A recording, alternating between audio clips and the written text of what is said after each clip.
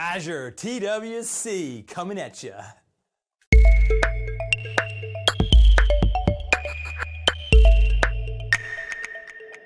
Hey, Corey here with another edition of Tuesdays with Corey. Today I wanted to talk a little bit about one of the announcements that we made at Ignite and sort of where we're going with this moving into the future. And so one of the big things that we've been super excited about is this new template-based language, right? And so this new template-based language, which I'm sure you've seen and I've talked about before, allows you to sort of create different parts of your template. And so it's sort of a big JSON file, and it allows you to piece together the template parts of your application into distinct little sections. And so as part of your template, you can create your NIC here. You maybe want to create your storage account and your disks, right? And so this translates into a NIC. I don't know. That's a NIC. And then, of course, you've got disks, and so that I can draw, right? It translates into a disk. And then you basically say this virtual machine is tied to these guys, right? And so this is my actual compute VM. Let's say it's sort of the D4 size, right? And so this actually spins up the VM, right? That's then going to connect to this disk, going to connect to this NIC, and now I've got traffic, and now I've got sort of my happy running VM, and it's all composed into this single file, so you can do it once, twice, 3 times, ...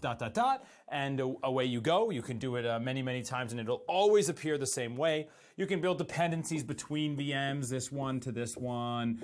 You can actually have dependencies with things like SQLDB. So SQLDB, then this VM. You can pass parameters and all of this. It's very exciting. It's very cool stuff, and it allows you to build a lot of great applications. And you can see some of these actually on our website, and you'll see them down below. But here's the problem. This is sort of some of the things that we're working on. We demoed a little bit at Ignite. You take that, and now you say, but you know what? I want to deploy 100 of these, or 1,000 of these, or 10,000 of these. Yes, you can go and put all of this into a template language. You can go put it all into a model and make sure that that all goes into sort of this really, really, really, really, really long template, okay? And so just make sure you have 1,000 of these listed in there. It's going to be pretty cumbersome. It's also going to be really cumbersome to manage that, right? You're sort of like, great, now I got 1,000 of these things. Like, how do I go and update perhaps the host OS, the underlying OS, of those images? I want to go pave them through. These sorts of things, very, very difficult, very cumbersome. So the thing that we announced at Ignite, which we are working on here for release, is the concept called scale sets, okay? And so what this ends up doing is you effectively say similar sort of construct, right? You basically say, okay, here's my NIC, here's my storage account, here's my virtual machine, right? And so this is what sort of my VM looks like. But now you can treat this as sort of a, as sort of a unit. And then you can sort of say, 10, 20, 30, 40, 200 of those. And it will create effectively the exact same replica that many times. And it will be treated as sort of a single management unit. So today you can even do this using a looping concept that will go through the template and do that 200 times.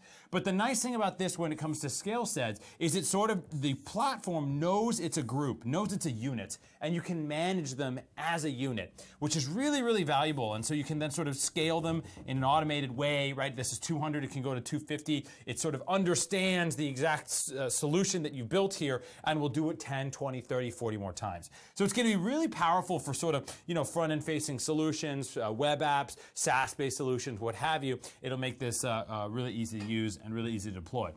And so while the current template language, super cool, really exciting, you can do a lot of really powerful stuff. There's so much more still to come. And of course, stay tuned like always. We will keep you informed as to when this comes out and is available for you to go play around with. Love some thoughts on this. We are building this right now. The guys down the hall are coding it as we speak. So if you got ideas, if you're like, hey, don't forget this, or you got feedback, hey, I'd love to hear it. Please let us know, and we'll definitely take that into account. And so definitely tell us. You can actually either respond with comments, or you can respond with hashtag Azure TWC. First time. Good. I'm pretty good. I can't read this though. Okay.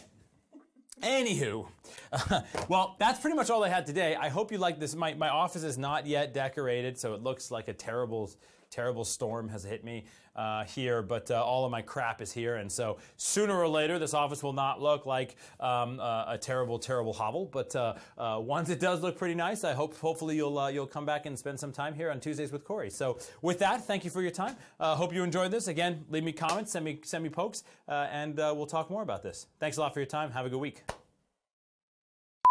Oh yeah, there's one more thing.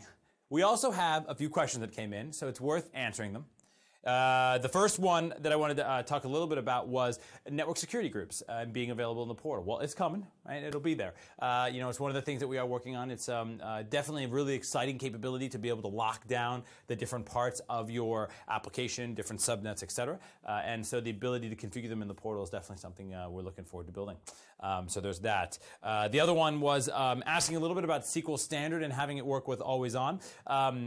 Today, my understanding, is that SQL Server Standard actually doesn't support Always On, and so I'll have to go back and talk to the SQL guys and understand sort of what their direction is in that regard. And so we'll get back to you maybe subsequent weeks here as we talk a little bit more about that. And the last one, of course, is about my socks and comments about the fact that my socks are terrible. I think my socks are actually pretty good this week. They're all right. They're a little bit boring. The shoes are nice, but today is my casual day. I'm not meeting with any customers today, so I get to wear the casual Friday whatever on a Tuesday. So what's not to like about that? And so anyway, socks are cool. Don't ever talk about my socks again. And that's really all I have. So any other questions other than about my socks, please let me know. And otherwise, have a great day. All right, bye-bye.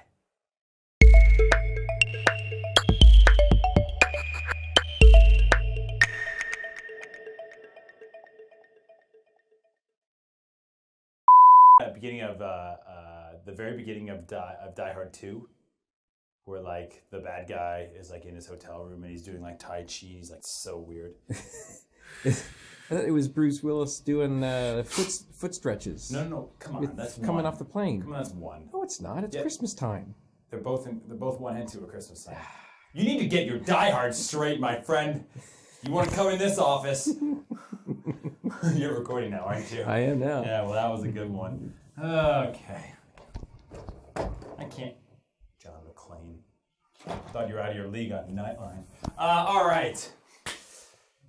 You ready? Oh, that was my clap. Did you see I did it like instinctively? Oh my God, I just know what I'm doing. I'm training you well, Mr. Sanders. All right.